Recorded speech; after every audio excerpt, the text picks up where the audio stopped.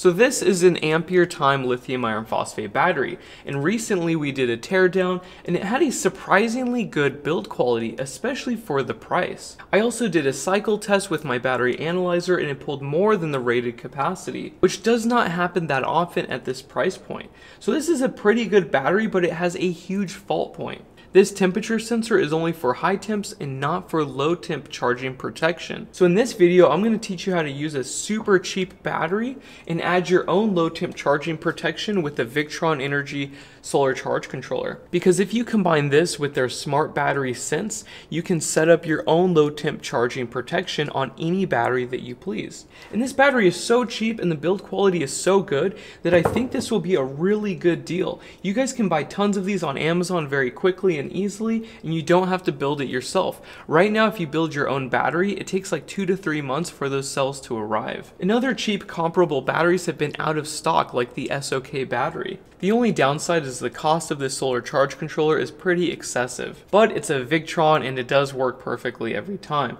And you will still save money if you were to save hundreds of dollars by using AmpereTime batteries. By the way, this is not sponsored by AmpereTime. I've never talked to them, but they have a good battery pack. So first we're going to connect this battery to the solar charge controller. Now everything's connected, so we have a negative and a positive going from the solar charge controller to the main battery terminals. And then the smart battery sense has a negative and a positive, and you connect it directly to the battery. So first we need a power supply to mimic a solar panel. So now everything's connected, but it's not charging. And that's because the charge profile for this is set up for another battery. So we're gonna log in on the app to the smart solar charge controller. The absorption voltage is 12.6 and the flow is 12.1. So we need to change this. So we're gonna select lithium iron phosphate as the charge profile.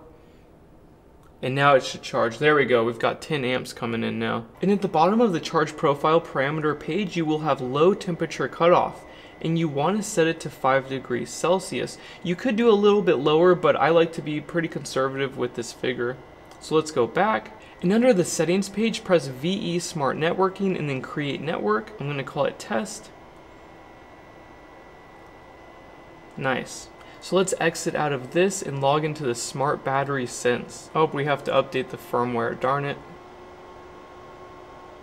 So it shows the battery voltage and the temperature of the battery through this smart battery sense. So we need to connect it to the network that is being used on this solar charge controller. So now we need to go to settings and then VE Smart Networking, and we can connect it to a different network. Right now it's connected on my old network, but now let's join existing, press test, and then press OK. And now it's connected, and it states that it's transmitting battery voltage and temperature sensing to the smart solar charge controller. So now that these are on the same network and we set the low temp charging protection threshold, if I stick this in icy cold water, it should disable charging. So let's test it out. Here's some cold water and we're at 0.5 degrees Celsius. We're just gonna dunk this in there because this is potted, this is waterproof. And it should be able to handle water if you're mounting it on battery cells. All right, here we go. Let's see what happens. And the temperature is dropping. It took about a minute. Oh, there we go. Right when it hit 5 degrees Celsius, the current dropped to 0, so it actually works. All right, let's warm this thing up and see if it can start charging again. And check it out, it's charging. Right when it went above 5 degrees Celsius, it started charging.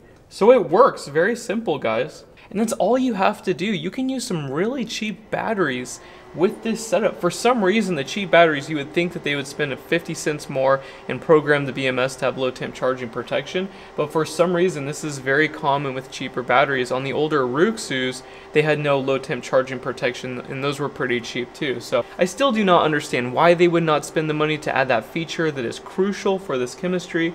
But yeah, now you can do it on your own. I think the only downside is the cost of these solar charge controllers is pretty darn high.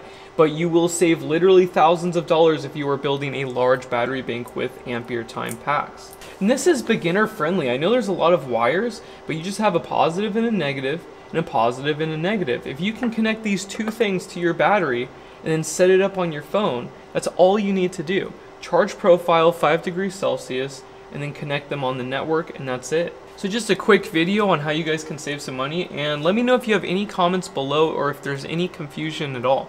And that's it. I will talk to you later. Bye.